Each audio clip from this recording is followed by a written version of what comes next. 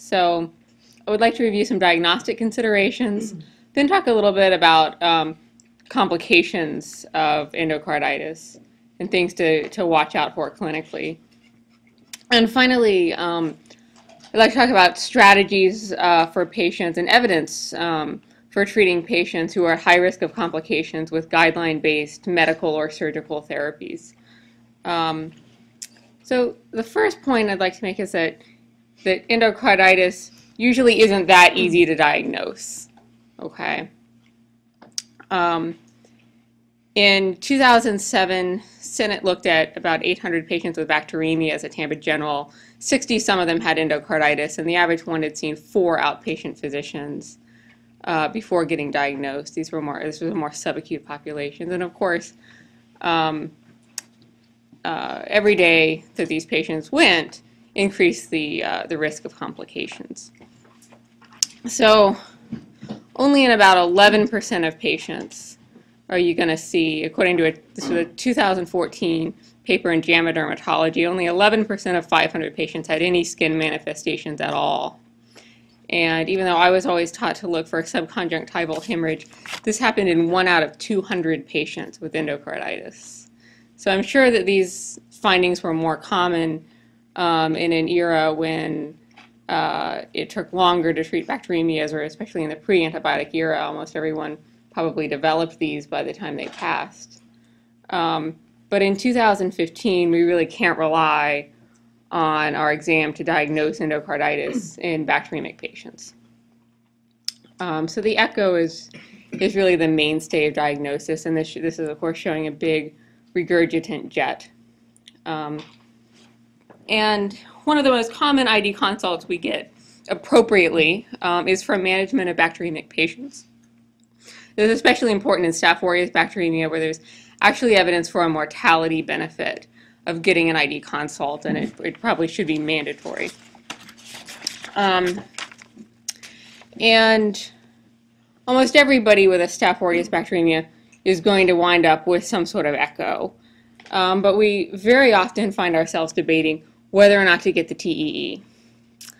So Tom Holland and Vance Fowler at Duke did a systematic review of 4,000 patients with Staph aureus bacteremia, and not surprisingly, the TEE was more sensitive. So they diagnosed by TEE anywhere between 14 and 28% over the 9 trials, compared to 2 to 15% with TTE. So overall, if you do the subtraction, 15 to 20% of patients are going to get diagnosed by a TEE that would have been missed with just a surface echo. Now, of course, the negative predictive value, though, of the surface echo depends on your pretest probability, or the population prevalence of endocarditis. And so in patients who met all of these criteria, they concluded you could avoid a TEE. But to get a negative predictive value of between 93 and 100% for a surface echo, you had to have no permanent intracardiac hardware. The blood cultures had to sterilize within 4 days, which makes sense. They couldn't be dialysis patients. They had to get it nosocomially, so they couldn't come in bacteremic with Staph aureus. There had to be no secondary foci of infection, and they couldn't have any stigmata of endocarditis or a new regurgitant murmur, basically none of the minor criteria.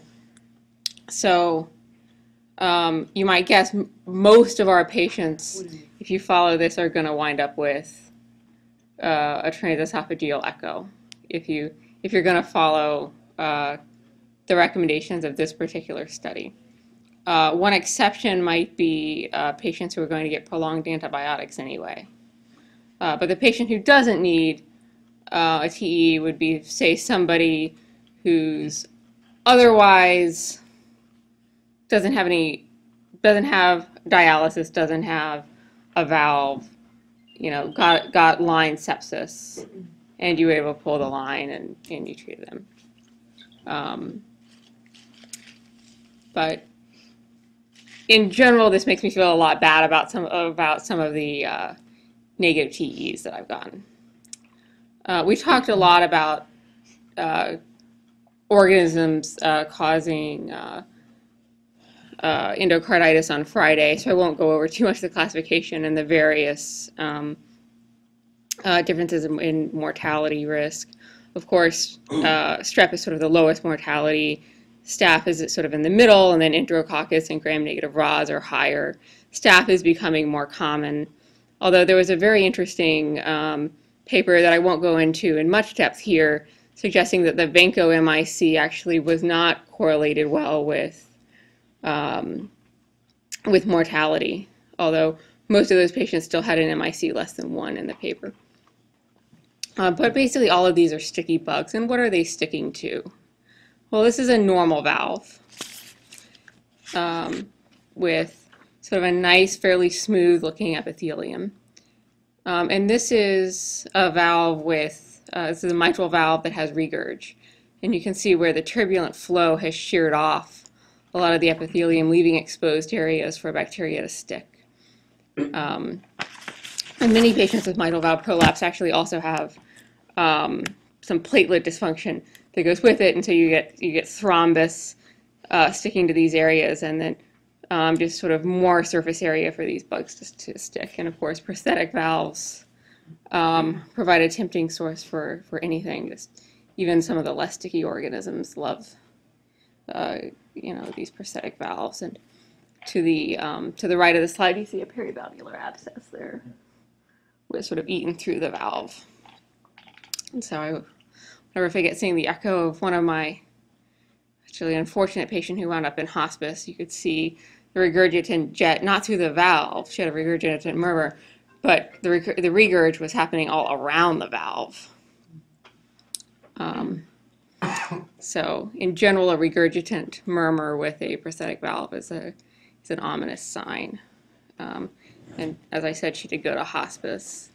Other lab things to look for, one thing that I found helpful is especially is microscopic hematuria, especially in a patient who has some echo findings, like maybe they got an echo for another reason. It was a consult I've sometimes gotten, and somebody saw something that may or may not be a veg, and microscopic hematuria and proteinuria, but evidence of renal involvement, evidence that something is being flicked off this valve can sometimes be useful. So even with early inappropriate management, complications do develop. In the heart itself, you see valve perforation and incompetence, rupture of the chordae tendineae, which is separate from what you see in an MI, where the papillary muscle itself ruptures. Effusions, infarctions, and of course failure, as well as renal manifestations. So here you'll see a perivalvular abscess. That ruler should not be able to go through there. And the next slide is an unfortunate patient who died of pericarditis. And here's the close-up where the bacteria have just invaded all through the heart muscle itself. Can anyone tell what happened here?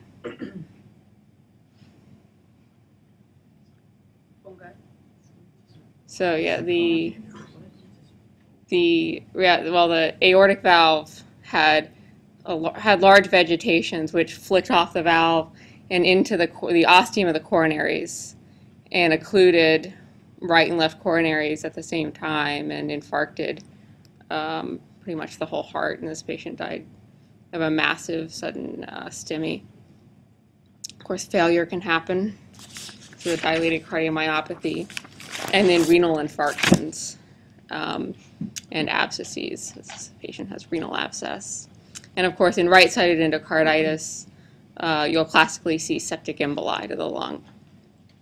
As we saw, I think we had a case of a patient who had a 2-centimeter vegetation on his ICD lead, and when they went to pull it, he developed a massive PE and wound up intubated. He was a 30-year-old IV drug user, so survived that, but it was I think the second time I'd ever seen a Hampton's hump on X-ray. Other complications, of course, there's CNS embolizations and cerebritis. They can get arteritis in the CNS and elsewhere, leading to mycotic aneurysms, as well as vertebral osteo, epidural abscesses, etc.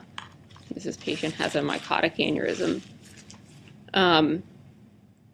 in the circle of Willis. So while the skin manifestations are not obviously have very poor negative predictive value for endocarditis, they are helpful for helping you quantify the risk of complications. So for example, if you do have any peripheral stigmata, it doubles your risk for cerebral emboli, approximately from 18 to 32%, although without a mortality increase. And Janeway lesions in particular are associated with a 75% risk of extracerebral emboli other than the Janeway lesion itself, compared to 31% of patients without any Janeway lesions. So the peripheral stigmata may still have a prognostic value even if they don't really have a diagnostic value. Any questions on those papers before? Okay. So often we run into issues with the guidelines when we're treating sort of difficult to treat populations, or populations who are at increased risk of complications when we treat them with evidenced courses of therapy. I would say IV drug users are one group, and the other group where I've struggled the most, at least, is in frail patients, usually elderly patients, who can't tolerate surgery. So I tried to briefly review the options for these patients who aren't sometimes terribly well served by what we have to offer them. One question that comes up all the time with primary teams is there any oral option for my IV drug user? And, or my patient is going to leave the hospital, he won't stay for 6 weeks or even 4 weeks. What can I do? So there was a systematic review in 2014 that concluded that there was only one randomized controlled trial of any quality for oral therapy in endocarditis. This study was out of Hopkins in, I think, '96, involving about 80 patients, all who were IV drug users, all with uncomplicated right-sided endocarditis. They compared either 28 days of vancomycin or oxacillin, depending on whether they were dealing with MSSA or MRSA, to rifampin and Cipro. And they found no difference in treatment efficacy. They did find a somewhat higher rate of complications, PICC line complications, and mostly transaminase elevations on oxacillin with the IV regimen. Obviously, patients had to have Cipro-sensitive staph, which is becoming less common now than it was in '96. But this study, while it's worth consideration, has some important limitations for the real world. It was small. I mean, that's not a fatal flaw, but they didn't require an echo. They said high probability of endocarditis was good enough, so it's not 100% clear that every patient in this study actually had endocarditis. And then the biggest problem I had with it is that they admitted all of the patients anyway. So the patients who got Cipro-rifampin got directly observed therapy. And if you're going to do directly observed therapy and admit them, then why wouldn't you do the more evidenced thing, which is just to give them the IVs? So I honestly was unable to find any trial of oral therapy in endocarditis that would make me feel comfortable releasing an IV drug user into the wild on orals. What IRB do you think will approve such a study as well? Yeah, that's an issue too. they actually admitted them for 28 days, and then they paid them $145 to stay in some sort of research unit for an additional week so they could get follow-up blood cultures. But yeah, right, it doesn't really help with 5 weeks of therapy or 5 weeks of an inpatient stay. If you're going to do that, then that's not much of a It's not that surprising because, like, supposedly savings. Cipro is so good for, like, bacteremia. Is that what we always talk? Like, don't use or put a fluoroquinolone if you got a The question's still unanswered, basically, is what you're saying. Right. It's one 30 patient each side. Right. We don't know. So we've had to do it Yeah. on occasion. Right. It's interesting, we had one 2 years ago that the guy had gone back and forth between Gainesville and Tampa and had Pseudomonas endocarditis and would sign himself out in and just flatly refuse stuff. Come down to Tampa, get admitted, flatly refuse stuff. Some days wouldn't even let you examine it. I kept telling the team, get an ethics consult. And the guy's not going to let you treat. I don't want my blood drawn. I don't want my pick in, pulls the pick out. Doesn't get drugs for 2 days. I can't guarantee that this guy is going to be adequately treated. Yeah, absolutely. So he wants to go. Can he go on oral antibiotics? Right. That's what he wanted. Yeah, that's how we feel. You document, Yep. you document the hell of that chart and you say, yeah. Yep. And you can go back to Gainesville. Yes. What good I'm going to do. Right. I mean, there are certainly patients for whom, you know, something that's not evidence might be the best option that they'll let you give them. Another study that I thought was sort of innovated in from 2010 used these special security seals over the PICC lines in selected populations. So this shows a security seal over the PICC, and there's a separate seal over the infuser, and so that they couldn't inject the infuser either with IV drugs. And the patients underwent a whole lot of counseling, of course, in order to get put in this study. They claim that no one in the study abused their PICC line. I don't know if... But they went home. Right, they went home with the seals, right. Right, I mean, they don't claim that no one used IV drugs, Gotcha. but they claim that nobody managed to, right, abuse the PICC. And they did this through infusion centers. So the security seal option might be something to look into. I've never actually seen it done. I don't know if you don't know. And then if you're a rabbit, there might be some evidence for long-acting antibiotics. But only, so far that's only in bunnies. This one is very cute, but it's probably not, you know, it'd be a lot of money to save your bunny. Unfortunately, I found even less evidence in what to do with some of our frail patients who can't survive surgery. So, as Dr. Holt pointed out on Friday, in general, when they've looked at surgery versus no surgery, or even surgery versus delayed surgery, they found a mortality benefit to operating. But it's often a reduced sternotomy, especially in patients with prosthetic valves. And now we're even doing percutaneous valves in patients who are by definition too frail to undergo surgery, which no doubt are going to get infected in some of these patients at least. So I've personally sent I think I've sent 2 patients to hospice in the last year, one in residency and one in fellowship for prosthetic valve endocarditis. Both have asked me what their prognosis is on oral suppressive therapy after they finish IV antibiotics. And I really was unable to give them any data. I was unable to find it. I don't know if anyone here has seen data or has it. And there's always going to be a case report here and there, but there's no Right. data.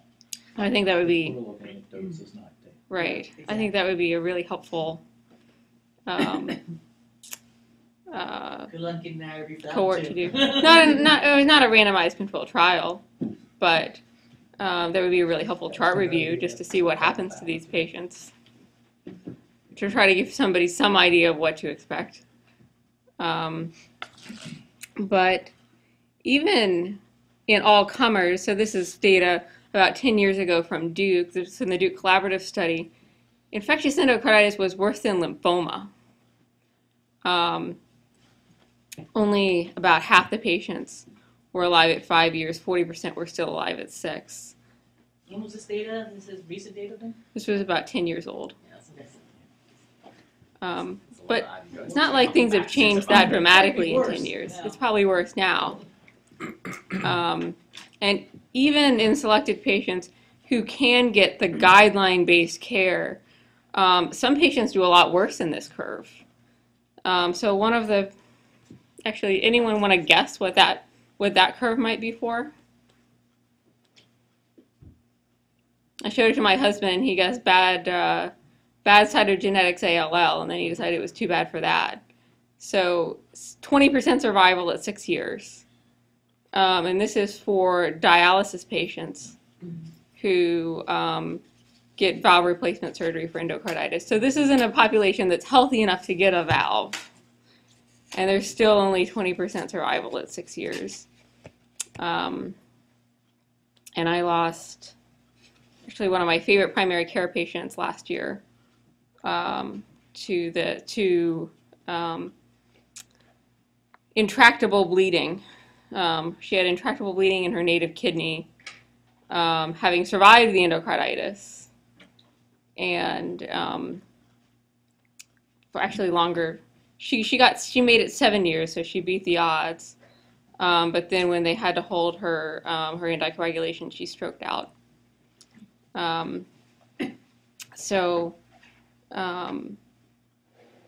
Unfortunately for a lot of these patients, prevention is both difficult, but I think we really need to look more at innovative strategies to prevent these patients from getting their valves infected in the first place. What's scary about that? A year and a half, you're at 50%. Right. Below 50%. Right. That's scary. It's horrendous. It's not that far. Right. And even, if you make it 4 years out, the curve is still, it's right. This didn't analyze cause of death, but I think that would be an interesting data as well. Organisms, or is that just all? So this was all comers. The highest risk patients with staphylococcal endocarditis did worse than this. Patients who had diabetes as their underlying cause of renal failure did worse. But this was the all comers. So we talked a good bit on Friday about antibiotics to prophylax endocarditis, especially around procedures. So I won't talk more about that. Florida Hospital, though, has started offering these subcutaneous ICDs, which are interesting. This was just last week. They started advertising this. So it goes in, the ICD generator kind of goes in your armpit, and then there's a subcutaneous lead that goes over the sternum, which provides more electricity than the ones that go into your heart because it needs to get through the sternum. And you can't use these in patients who are pacemaker dependent, who need the ICD for pacemaking functions, but you can use it in patients, say, with long QT syndrome or with heart failure who just need the ICD if they don't need the bibeat pacing. And it's a good option. I referred 2 patients, not in Tampa, but in Durham, to get these. I've never had a patient in whom it went off, so I don't know as well. It's gonna be a jolt. Right, it's going to be a jolt. I don't think you want to be driving. Right. Man, that's gonna be a heck of a shock. It's a lot. I do understand that it's quite a, yes, it's quite a thump Yes. when this thing discharges. But it certainly is an option for patients who are high risk of getting bacteremias. That doesn't look good. Some leads have been recalled, and we've had to remove them. But these are That's all true. extravascularly, Yeah. so then the whole benefit of it is Right. the same. Right, you don't run the risk of like ventricular rupture when you pull these things out. Migrating through. Right. Yeah. So what I took from my brief review of endocarditis literature is that there's a grave prognosis even in 2015, maybe especially in 2015, based on the sort of patients who get endocarditis in the first place. And that we really could use more data, especially in patients who can't get the optimally evidenced therapy. It would be great to look even retrospectively at oral options and outcomes on suppressive therapy for patients who can't get their devices removed, whether it be a pacemaker or a valve. And avoiding endocarditis seems to be a great opportunity for further research, especially as we look at strategies beyond just giving people pills when they get their teeth extracted. And finally, I won't feel bad about getting a TEE.